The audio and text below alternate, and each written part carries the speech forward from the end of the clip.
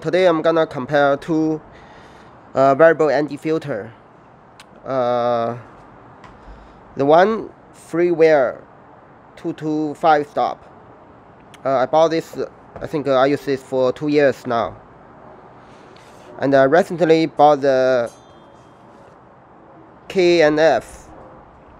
They have different intensity, like one from 2 to 5 and one from 3 to 7, 3 to 11, and this one is says 1 to 9.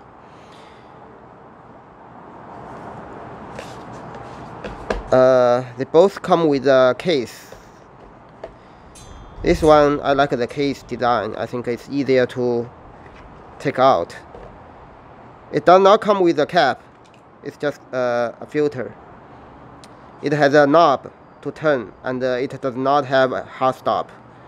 And you have to buy a bigger filter size lens cap. So this is 67.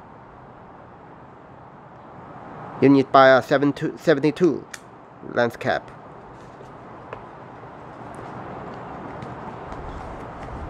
But I like this pouch. The Freewell come with a hard case, and the good thing is it come with a magnetic lens filter cap.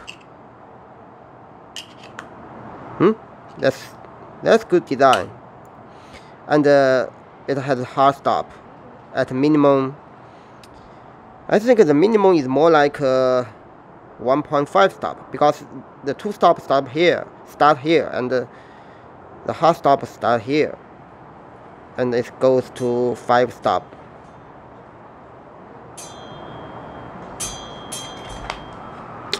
So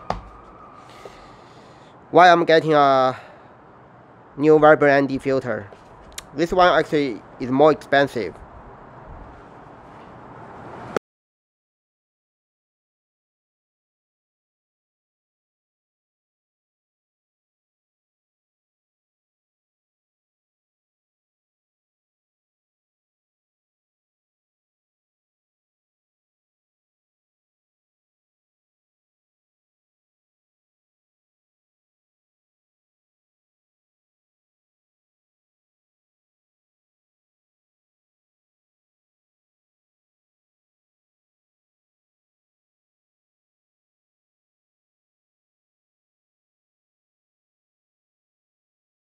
How far we can go, and at the end I'm gonna tell you which one I will be using.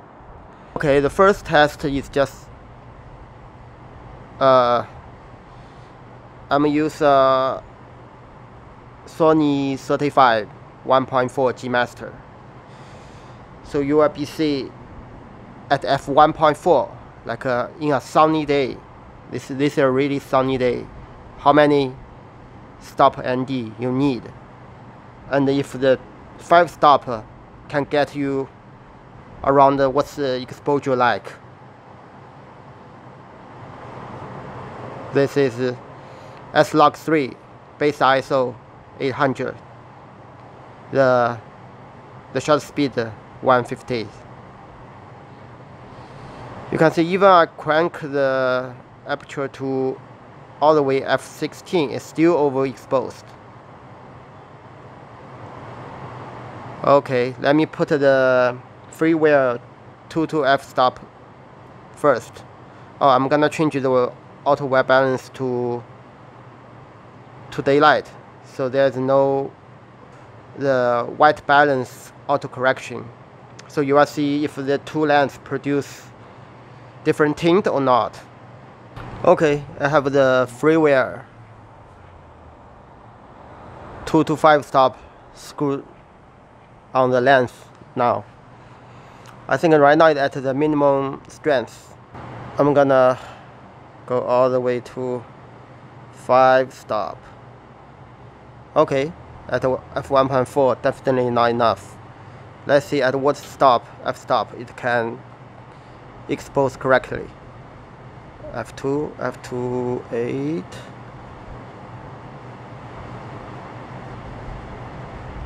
Pretty much like f5.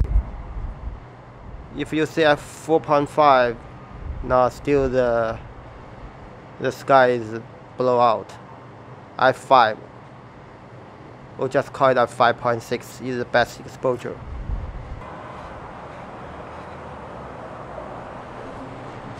Okay, let's see. Go all the way down to f1.4.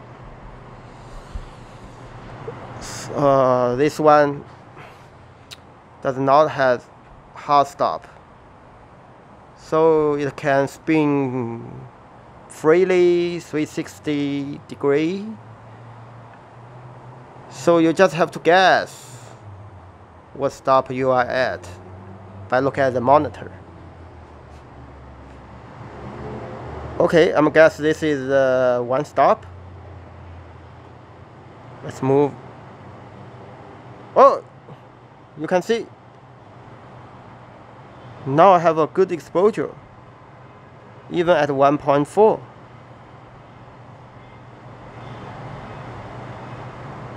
But if I keep going, I just turn a little bit more, and now it's the edge is showing the darkening edge.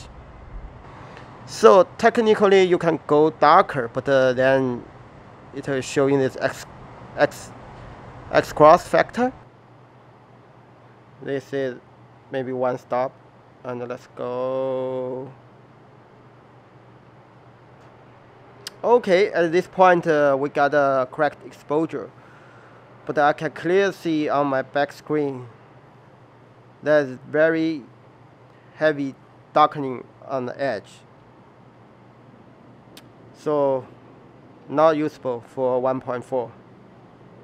You can keep going and darker, and you gonna see the X crossing pattern. But even before this happening, right here, because let's make it a good exposure, at here you can see the darkening on the edge. So, well, it's got no darkening at this point. There's no darkening. Let's see what f-stop we can get.